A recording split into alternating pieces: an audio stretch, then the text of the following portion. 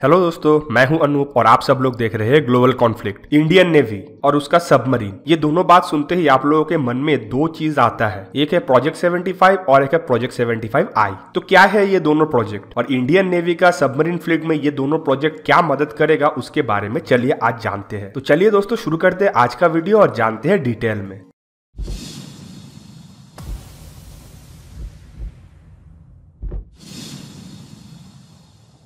दोस्तों वीडियो शुरू करने से पहले आप लोगों को एक रिक्वेस्ट है कि जो लोग अभी तक मेरे चैनल को सब्सक्राइब नहीं किए वो लोग प्लीज सब्सक्राइब कर लीजिए और जो लोग सब्सक्राइब कर चुके हैं उन लोगों को बहुत बहुत शुक्रिया। इंडिया का जियोपॉलिटिकल लोकेशन अगर आप देखें तो आपको पता चलेगा कि इंडिया के तीनों तरफ समुद्र से घिरा हुआ है और इंडियन ओशन का सबसे इंपॉर्टेंट और सबसे स्ट्रॉन्ग नेवी वाला कंट्री है इंडिया। तो इंडियन ओशन का सिक्योरिटी के गारंटी को भी इंडिया को ही लेना चाहिए, क्योंकि इंडियन ओशन में ऐसा ट्रेड रूट है जहाँ से दुनिया का 60% ट्रेड होता है और समुद्र में चलने वाला जहाज भी यही रूट को इस्तेमाल करके यहाँ से जाना आना करता है। तो ये इंडिया का ही जिम्मेदारी है कि इस एरिया से गुजरने वाला सामान को और उसका ट्रेड रूट को सिक्योर करना। पर आए दिन चाइना का हरकतों को देखे तो आपको पता चलेगा कि चाइना इंडियन ओशन में कब्जा करना चाहता है, पर चाइना से इंडियन ओशन इतना दूर स्थित है कि चाइना का डायरेक्ट ये करना मुश्किल है। इसी वजह से चाइना इंडियन ओशन में स्थित छोटे छोटे कंट्री में अपना बेसेस बना रहा है, साथ ही साथ उस बेसेस में अपना शिप और सबमरीन को भेज रहा है रेगुलर बेसिस पे। कभी पायरेसी कंट्रोल के नाम पे, कभी इंटरनेशनल एक्सरसाइजेस के नाम पे ये शिप भेजा जा रहा है और बीते कुछ सालों में ये घटना बढ़ते जा रहा है। और इस हालत में इंडियन ओशन में नजर रखने के लिए और अपने दावा को बरकरार रखने के लिए इंडिया को सबमरीन का सख्त जरूरत है, क्योंकि सबमरीन एक जरिया है जिसके द्वारा इंडिया छुप के किसी के ऊपर नजर भी रख सकता है और चाहे तो उसके ऊपर हमला भी कर सकता है। पर इंडिया का सबमरीन फ्लीट को देखे तो आपको पता चलेगा कि इंडिया के पास ओनली 13 डीजल इलेक्ट्रिक सबमरीन है, जबकि सिर्फ 2 न्यूक्लियर सबमरीन है। और ये इंडिया जैसे कंट्री के लिए काफी नहीं है, क्योंकि इसका राइवल जो है वो चाइना है और चाइना के पास करीबन 70 के आसपास सबमरीन है। और इंडियन नेवी का सबमरीन फ्लीट का जो दुर्बल हालत है उसको इंडियन गवर्नमेंट 1999 में ही पहचान गया था। 1999 में अटल बिहारी वाजपेयी के गवर्नमेंट द्वारा एक डिसीजन लिया गया था जिसके तहत आने वाला 30 साल में इंडियन नेवी के लिए सबमरीन को इंडक्ट किया जाएगा और ये सबमरीन का संख्या करीबन 24 होना चाहिए था। उस डिसीजन के तहत ये प्रोजेक्ट का नाम रखा गया था प्रोजेक्ट 75। पर बीते कुछ सालों में इंडियन नेवी का सबमरीन फ्लीट का हालत इतना खराब हो गया कि गवर्नमेंट को ये प्लान को चेंज करना पड़ा और जल्द से जल्द सबमरीन को इंडियन नेवी में शामिल करने के लिए इस प्रोजेक्ट को 2 हिस्सों में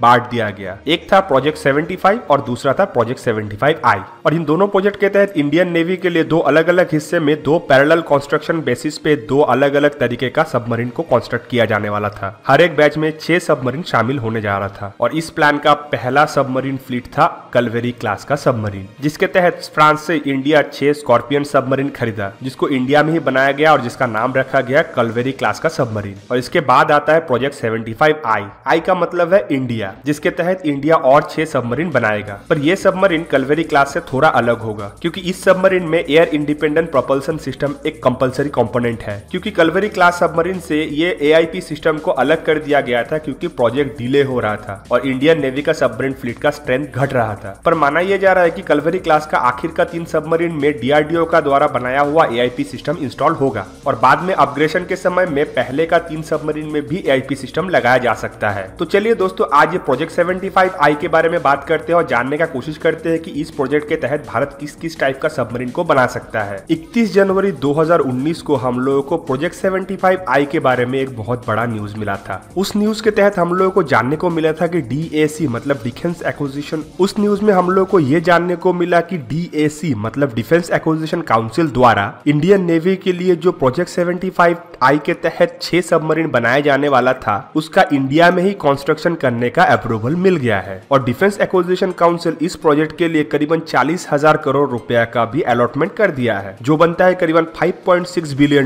और ये सबमरीन का कंस्ट्रक्शन प्रधानमंत्री नरेंद्र मोदी का dream project make in India के तहत स्ट्रेटेजिक पार्टनरशिप मोड में किसी एक इंडियन कंपनी के साथ मिलकर ट्रांसफर ऑफ टेक्नोलॉजी के द्वारा बनाया जाएगा, जिससे इंडियन नेवी में अपना सबमरीन फ्लीट का स्ट्रेंथ तो बढ़ेगा ही बढ़ेगा, साथ ही साथ इंडिया में जॉब भी क्रिएट होगा। स्ट्रेटेजिक पार्टनरशिप के लिए भारतीय गवर्नमेंट ने 5 कंपनी को सिलेक्ट किया था, जो था Hindustan shipyard, मजेगांव dockyard, garden wrench ship builders and engineers, L&T और फिफावा शिपयार्ड्स। और इन 5 कंपनी में से किसी एक कंपनी को सिलेक्ट किया जाएगा जिसमें ये सबमरीन्स बनेगा। चलिए अब हम बात करते हैं कि इस प्रोजेक्ट के लिए भारत कौन कौन सा सबमरीन को सिलेक्ट कर सकता है। भारत के नजर में 4 ऐसा सबमरीन है जो इस प्रोजेक्ट के लिए परफेक्ट है और ये 4 सबमरीन है जर्मन का टाइप 214 सब सबमरीन, रशिया का अमूर क्लास सबमरीन, स्वीडन का A-26 सबमरीन और फ्रांस का स्कॉर्पियन क्लास सबमरीन। पर इस चारों के अलावा और एक सबमरीन भी इस प्रोजेक्ट में था और वो है जापान का Sorio class submarine. Indian navy ये चाहता है कि अपना ये आने वाला future 6 submarine vertical launching system से लैस हो, जिससे ब्रह्मोस जैसे सुपरसोनिक मिसाइल को भी लॉन्च किया जा सके। साथ ही साथ इसमें टॉर्पेडो ट्यूब्स हो और ये सबमरीन एंटी एयर और एंटी शिप रोल के लिए भी परफेक्ट हो। पर सबसे खास फीचर जो नेवी इस सबमरीन के लिए चाहता है वो है इसका स्टेल्थ होना। नेवी चाहता है कि ये सबमरीन स्टेल्थ हो, जिससे इसका नॉइस कम हो और डिटेक्ट हो जाने का चांसेस भी कम हो, और एयर इंडिपेंडेंट propulsion सिस्टम इस सबमरीन का एंड्योरेंस पानी के नीचे बढ़ा दे, जिससे ये सबमरीन बाकी सबमरीन के तुलना में पानी के नीचे ज्यादा देर तक रह पाए। और मैं जो 5 सबमरीन का बात किया हूँ, ये पांचों सबमरीन इस रेस में परफेक्ट है। मतलब इंडियन नेवी का प्रोजेक्ट 75I के लिए ये पांचों ही स्ट्रॉन्ग कैंडिडेट है। तो चलिए अब हम ये पांचों सबमरीन के बारे में थोड़ा डिस्कस कर लेते हैं। टाइप 214 एक जर्मन सबमरीन है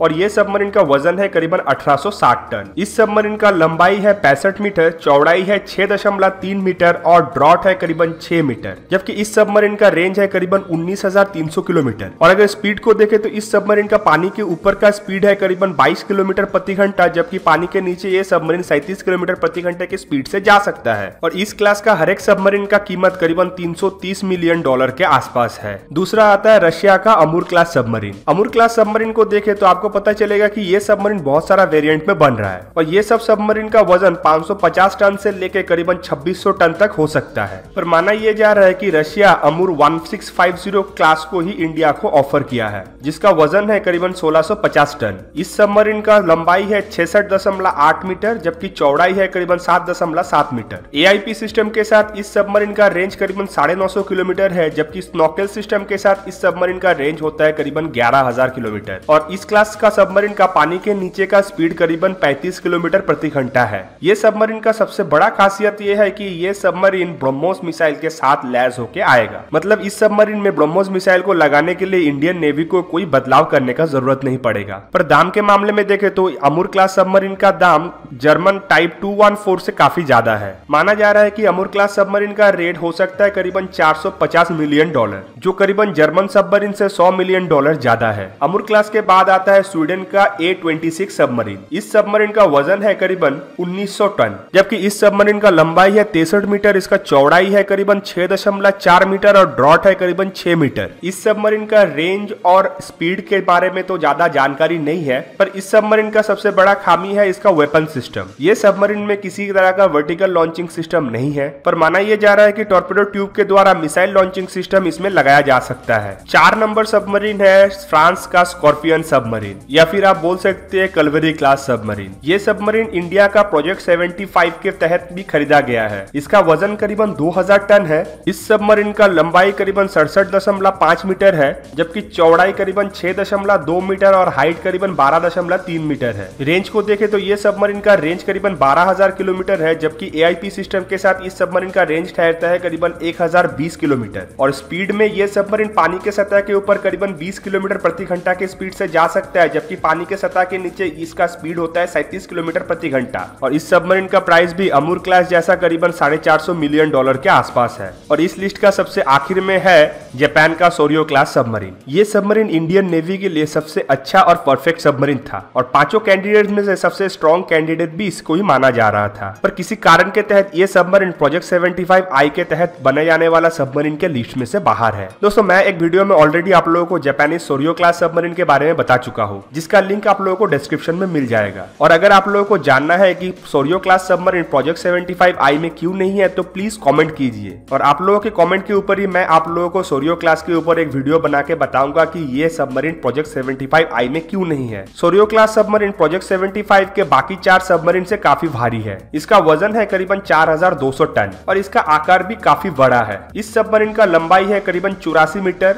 जबकि इसका चौड़ाई है करीबन 9.1 मीटर और इसका ड्रॉट है करीबन 8.5 मीटर। और रेंज को देखें तो इस सबमरीन का AIP के साथ ही रेंज करीबन 11,300 किलोमीटर है, जो कि बाकी सबमरीन का विदाउट AIP रेंज के बराबर है। और वजन में भारी होने के बावजूद इस सबमरीन का स्पीड के साथ कोई कॉम्प्रोमाइज नहीं हुआ है। ये सबमरीन का स्पीड बाकी हल्का सबमरीन के बराबर ही है। इस सबमरीन का स्पीड पानी के सतह के ऊपर करीबन 24 किलोमीटर प्रति घंटा है, जबकि पानी के सतह के नीचे इसका स्पीड करीबन 37 किलोमीटर प्रति घंटा है। पर दाम को देखें देखें तो ये सबमरीन का दाम बाकी सबमरीन से काफी ज्यादा है, जो है करीबन $537 मिलियन।